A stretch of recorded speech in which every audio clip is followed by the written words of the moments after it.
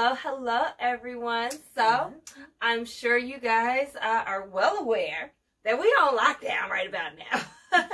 That we are on quarantine, we are in quarantine, but it is still springtime, so you can still have some springtime STEM fun. So of course, over here to the right of me, I have the furry STEM partner, none other than Miss Remy Mae, and then I have the incomparable, the absolutely fabulous and amazing Mrs. Brewer, the best mommy and grandmommy in the whole wide world.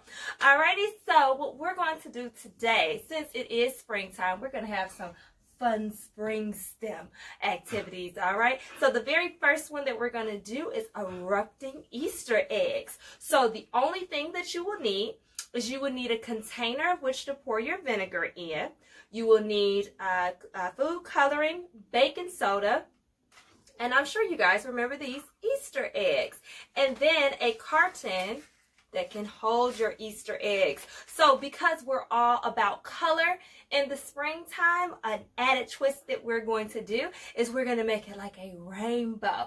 All right, so now's the time for you to remember what are those primary colors and what primary colors do you mix together to make different colors. It's all going to come into play. All right, so Mae Mae, are you ready? Yes. All righty. So the very first thing that you're going to do is you're going to take your baking soda, and you're going to place your baking soda in each Easter egg. All right, so we don't need a lot. So as you can see, I just have like a spoonful, but it's probably going to be like half a spoonful for each one. You go through one by one, just adding in. You smell the baking soda, Mae? You go through just adding it in.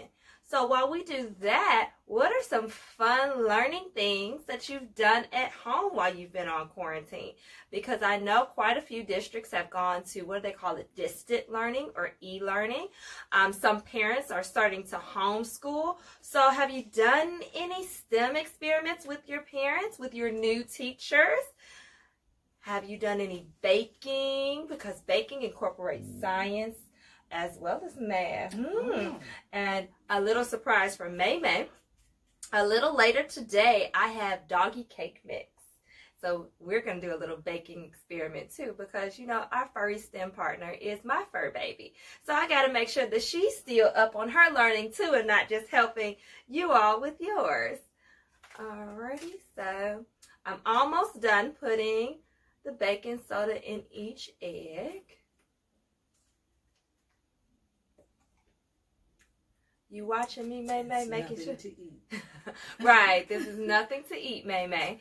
And now what I'm going through and doing, there were a few eggs that the baking soda got like a little chunky. So I'm just making sure that I break up those chunks. All right. All right.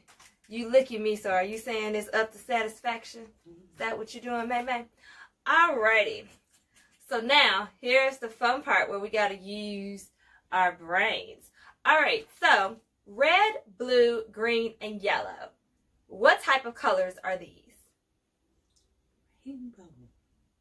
Are they the primary colors? All right, Mae Mae, these are primary colors. Choose. Which one are we going to do first?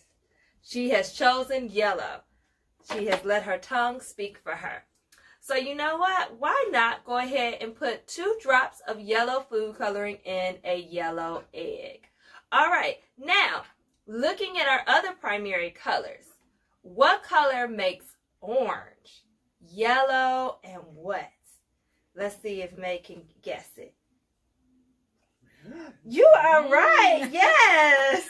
So, and you know what the funny thing is? They say dogs are colorblind.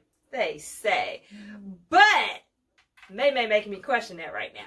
All right, so to make orange, you have yellow and you place red. So we're going to do 1 drop yellow and 1 drop red. All right. Now, since we have the red open already, Mae Mae, I'm going to go ahead and do one that's going to be red. Let's see, I'll put it in the pink one. All righty. And of course, we should know that if you want pink, opposed to just doing 2 drops of red food coloring, you just do 1. So we'll do that one right there, so that one can be pink. All right, so May, let's use some primary colors we haven't used already. Which one? All right, she chose green. All right, so let's get green in here. All right, and now May, which other primary color would you like to mix it with? That's my finger. That's not an option. Which one? Blue. So do you guys know what color blue and green makes? If you don't, we shall soon see, won't we? All right, so 1 drop blue, 1 drop green. All right, and you know what? While we have the green open as well, let's do green and yellow. And all that's left is green and red. I don't think that's going to make a color, but you know what? This time is all about experimentation, right, May Mae? Because granted, I haven't gone over primary and intermediate colors in quite some time. All right, so the only one that we did not do yet is blue. So let's go ahead and do 2 drops of blue. And then we're going to do blue and yellow. We're going to do blue and red. And blue and green. You guys can't see it, but she's trying to get an up close and personal view of what's going on right now. All right, and did we do red, Mrs. Brewer? No, solid red, no. Okay, so let's do red and blue, red and yellow, red and green. All right, and then you know what? Since it looks like I only have 4 left, let's just do straight primary colors.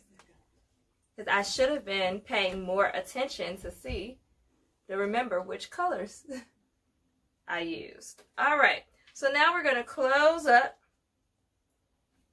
our food coloring. And now, May Mae, you might want to get up here so you can get a better view of the reaction. So she's trying to get the down below view.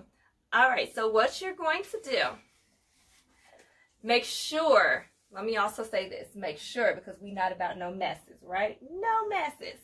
Make sure that you have a tray that you can place your containers on, because there may be some overflow. Ain't that right, May Mae? All right, so you take your vinegar.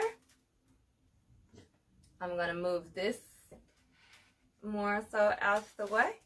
And actually, May Mae, what are we getting ready to make? We have baking soda in here, and this is vinegar. We're going to make a what? Do you guys know? We're getting ready to make an chemical reaction.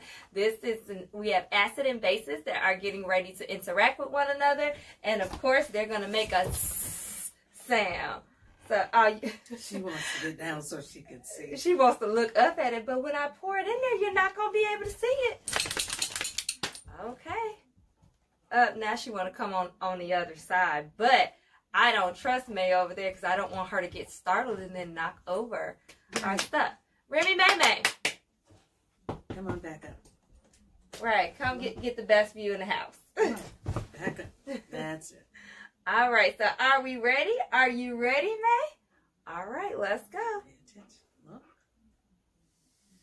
Oh, you hear that, Fizz? Ooh, and indeed, we're having some overage, some overflow. We see our orange there. Ooh, these are some pretty colors going. I see our purple.